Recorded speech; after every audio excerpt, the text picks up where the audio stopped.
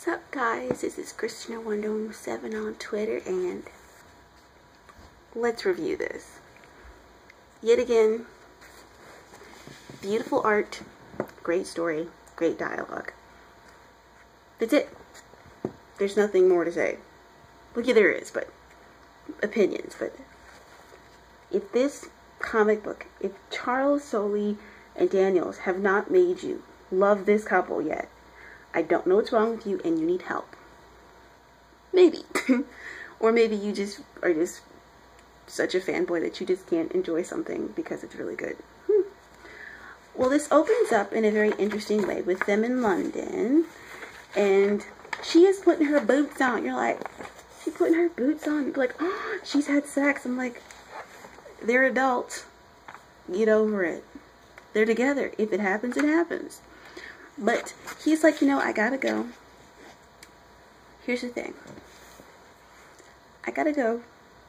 And he's like, I gotta go find out who told. I want to find out how my personal website broke this story. And he's like, I want to know how this happened.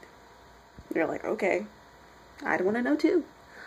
But he's like, also, it's like, I gotta go talk to Zod. And he's like, okay, see you soon. Toodles. But the very interesting thing is you get to see the world's reaction to them being together. And you get to see Hal Jordan, who brings up dibs. I called dibs on Wonder Woman, and Clark doesn't understand dibs. You got Eros saying that this is a good thing. And Apollo's like, oh, all love is not good. And Eros is like, dude, you love yourself and nobody else. I'm the god of love, and I know all about the good stuff. And them is good. Bad English. And then you've got Waller.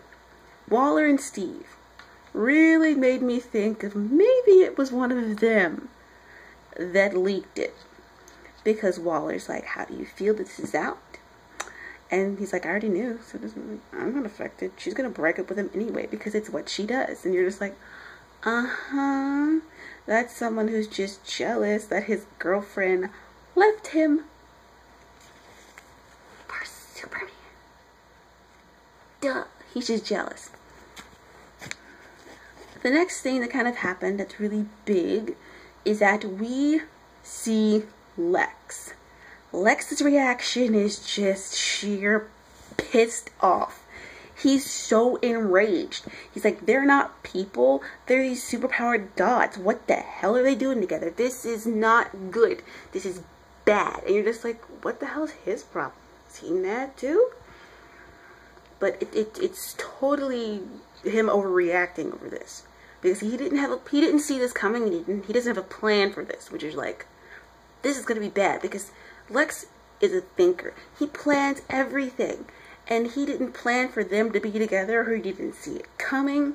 And he's like, there's no contingency plan. There is only him thinking out of the seat of his pants, and that cannot end well at all for anyone. But the next really important thing is Clark dealing with Zod. Zod plays Clark for a dummy.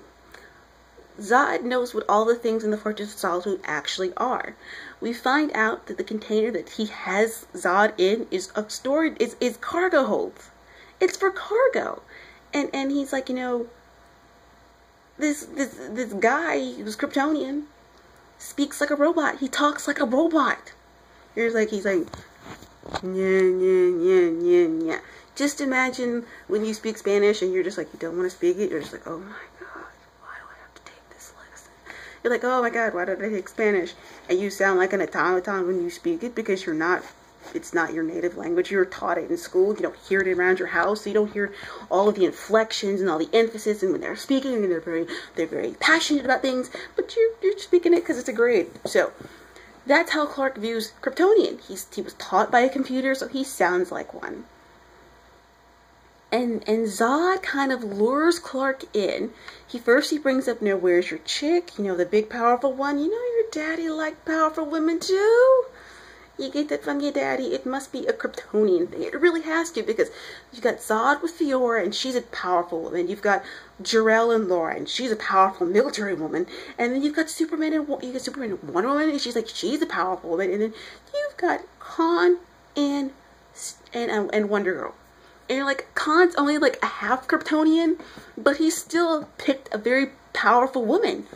It's a Kryptonian thing. They love powerful women. Like, dude, why wouldn't I wish they were real? Because like, I'm a strong, powerful woman. I need a Superman. Maybe Henry Cavill. That would be so nice. But let's get back on topic. With Clark not really understanding his own technology, his own culture, his own technology from his own people, Zod basically tricks him into getting what he needed so that he can open the Phantom Zone and bring back Fiora, which he does. And her eyes are red. She looks like she's beat up or whatever. Some got her. And she seems out of it. And Zod kicks Clark's ass, gets Fiora, and that's where it ends. Well, kind of where it ends, because it starts off with the blog heard around the world. Now, Clark, this takes place before all this Zod stuff happens. So, he's like, I gotta find out who told. I want to know how my blog talked about me. And you see Clark trying to be doing what he does best. He's an investigative reporter. He's busting out his old chops and he's trying to figure out what really went down. Thing is, Kat's like, she explained, envelope dropped off, that was it. Clark knows that there's something off, there's something wrong, and there's something that they have to find out. He has to find out who did this so he can stomp them in the ground. Because you know what? I would be like, we're going to go Ultraman, we're going to go Superman from Injustice Gods Among Us, and I'm going to crush you like a bug. But that's just me. I'd be like, we're going to crush him. But Clark is trying to find out how this happened. You know, you see Batman looking suspicious. You've got Steve looking suspicious. You're like, it could be a number of people who leaked this, and he wants to find out why. And Kat's like, dude, don't shoot the horse in the mouth. Just accept that we know and roll with it. That's all he's like. Just accept that we now know that we are now famous. We're known for something. People are checking us out. Just accept it. And Clark's like, I can't do that. At the same time that Clark's going to check with Kat about what happened, Dinah goes to Hesta's dojo, and she's teaching little girls the kung fu, baby. And you know, Dinah gets the little girl's little pep speech, which was really kind of sweet. And you know, she's like, she tells Hesta, hey, do you want to come spar with me? I got a little stress. And Hesta's like, you know, sure.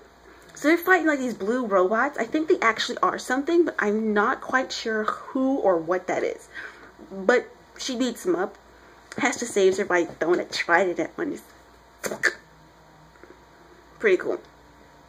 But Hesta's like, this is what you wanted. You want the world to know. Now they know. But Dinah's like, no, I wanted them to know on our terms, you know. And Hesta's like, you can't control everything. And Dinah's like, fine. The next thing Dinah does is she asks Hesta, does she want to go home? And Hesta's like, I'm not setting foot in Themyscira. I vowed I never would. And I really want to, Hesta really's got me intrigued, and I want to know why she won't go back. I really hope they explain it later on, but we kind of find out. I think it might be that she had a son. And the Amazons and the son thing, you know, don't end well for the little boys, you know. And maybe she got pregnant with a son when they went out to do their raids, and she just could not give him up. So she left and said she'd never go back. Which would be very cool to see. That'd be really cool.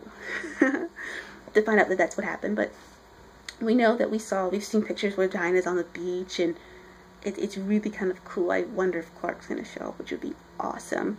But you see that she's going to go home. And has this like, you know, without the Amazons, there's a whole lot of shit on Themyscira that likes to kill people. It's gonna be a rough trip.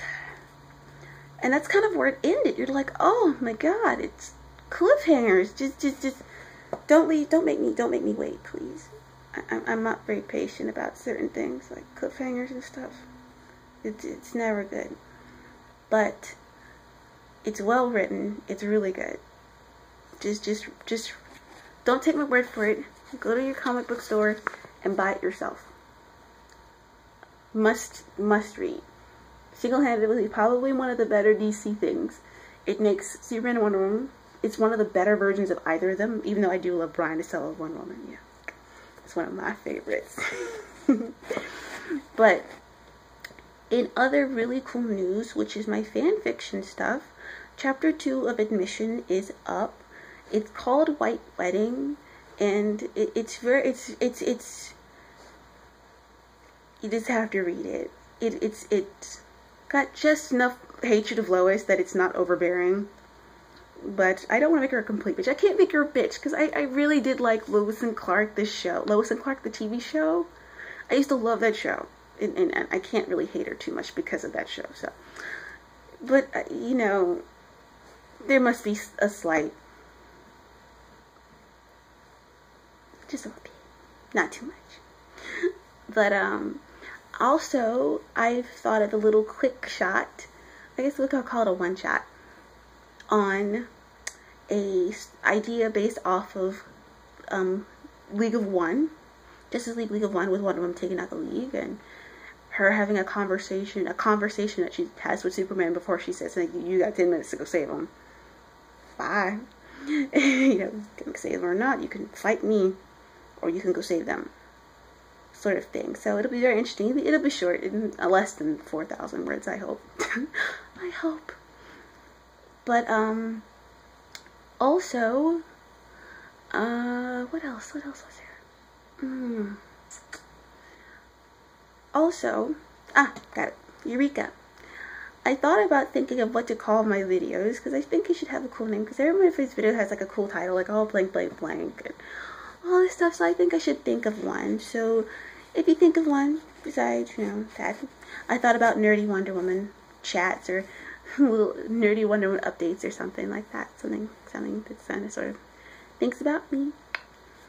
Oh, yes, this is what it was. I'm going to be going to a comic convention in Charlotte, North Carolina. I believe it's the one in Charlotte. It's in June, I think. And I'll be going. And I'm going to cosplay. And I need an idea. I got at least 3 that I really think would be cool. Raven from Teen Titans. Not the cartoon Raven. The 80s Raven. Oh yeah.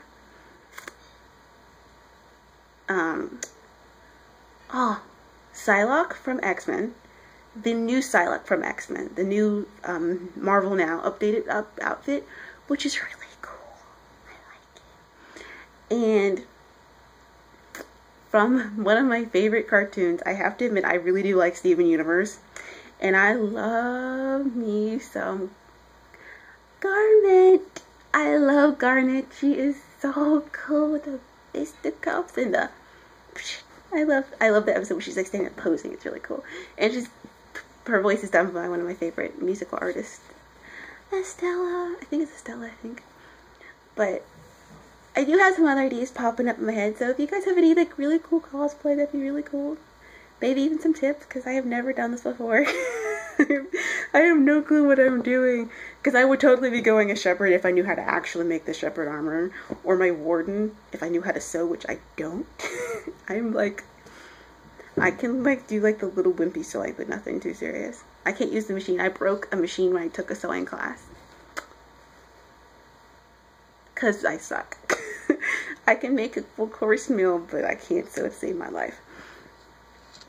But if you guys have any really cool cosplay ideas, please let me know. Just leave it in the comment, or I think this somehow it can get to the Google Plus thing. I really don't know how to use it, so if you can figure out how to use it, just let me know if you guys think of any really cool cosplay. That would be really fun, because I would do Witchblade, but I too much exposure. That'd be kind of weird. But this is my video, so if you guys think of any cosplay or anything I should call my videos, because I really think Nerdy Wonder Woman would be kind of cool. But if you think of anything better, please let me know. So see you guys soon. Bye.